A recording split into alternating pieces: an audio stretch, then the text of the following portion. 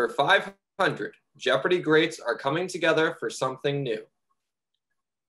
What is another webisode edition of Unpeeled? That is correct, and it starts right now.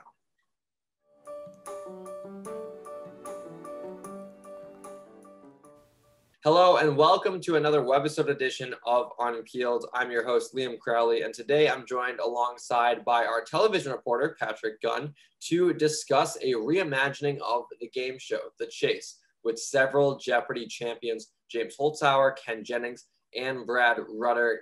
Patrick, off to a hot start, 500 points already on the board. All kidding aside, how you doing? I'm doing okay. That's not going to be enough to hold the lead against those champions, but no, we're hanging in there right now.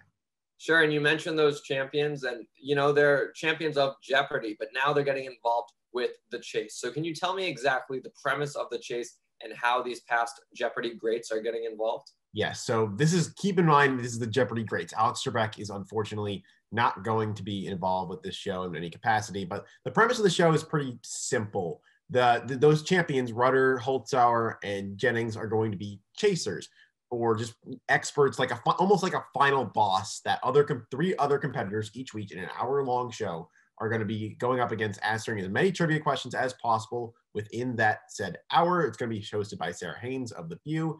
And basically, within an hour, whoever answers the most questions correct will be beating against the chaser, will be winning. So they, according to a video online, that they could be answering up to 160 questions. That's from a variety report. So basically, each of the competitors are going to be trying to get more. It's going to be a rotating. 1 week it's going to be Holzhauer, 1 week Rutter, 1 week Jennings, et cetera, et cetera.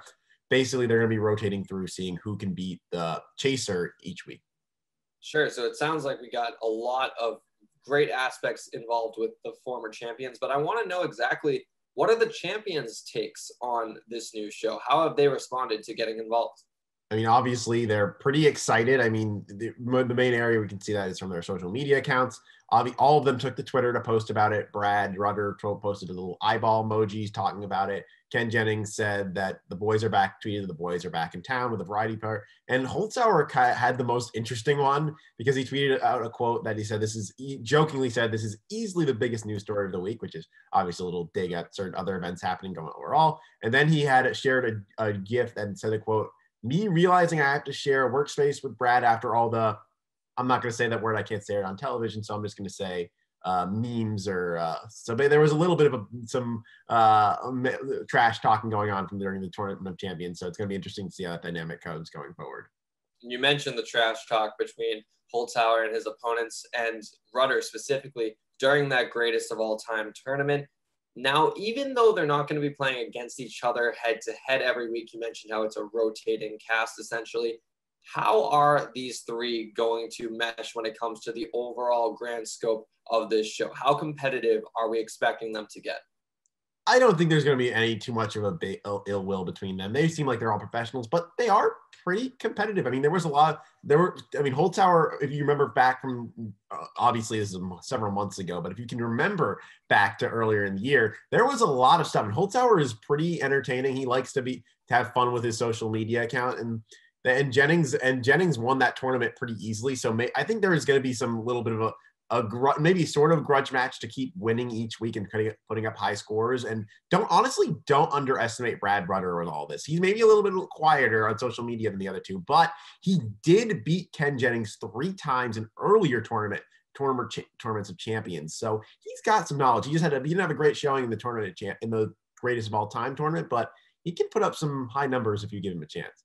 So you heard it here first. The dark horse to watch out for, Brad Rutter in The Chase. Now, obviously, the champions are going to be heavily involved, but there are other competitors. So what will these other competitors have to do in this show to beat these, I mean, there's no other way to call it, geniuses? They're geniuses of trivia.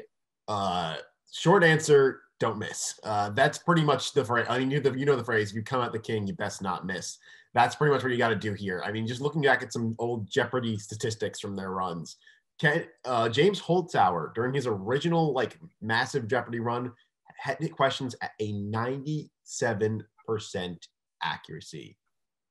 Imagine 97%, 3% missing. That is hard. And think about this. He was 95% on daily doubles. That means he was higher on regular questions. And then Ken Jennings during his original run was at 91%.